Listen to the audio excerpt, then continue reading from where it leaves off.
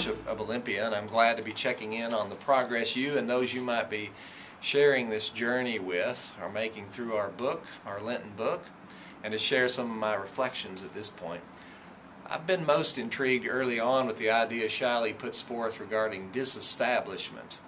Of course, this is the counter to establishment, which quite frankly the Episcopal Church has been for most of the course and history of our country. But I would agree with him, this is not the case any longer. What is interesting is that we often act as if we are still that established church. We are proud of saying that more presidents have been Episcopalians, etc., although that will certainly not be the case long, if it even is still.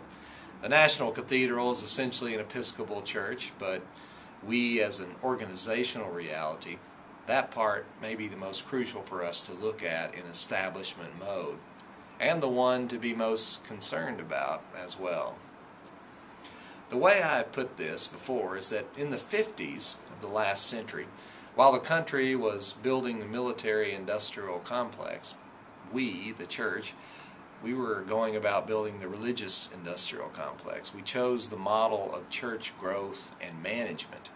It pretty much matched what people were going through in the society, what they saw, how they managed, which we are wont to do, and it's not all bad. In fact, it was quite successful from the standpoint of growth in numbers and assets, and in many ways.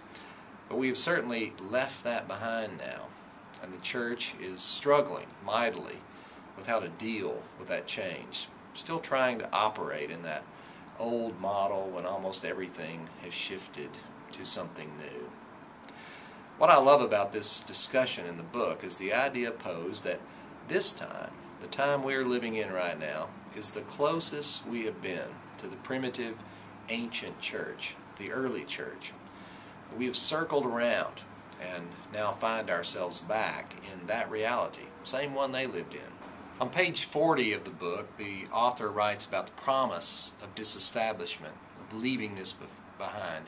He writes, "A new spiritual hunger has emerged as people seek meaning, purpose, community, and sustainable ways of living on this earth together amidst global diversity.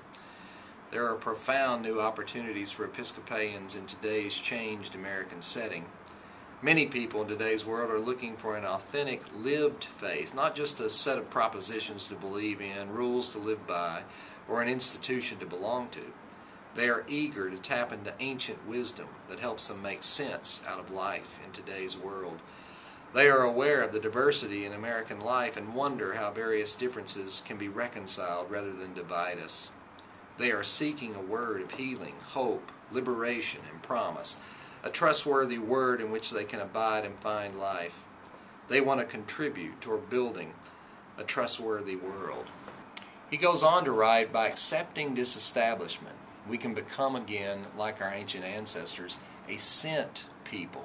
This is what I'm most excited about so far in this book, the idea of accepting disestablishment, so that we might rediscover what it is to be a sent people.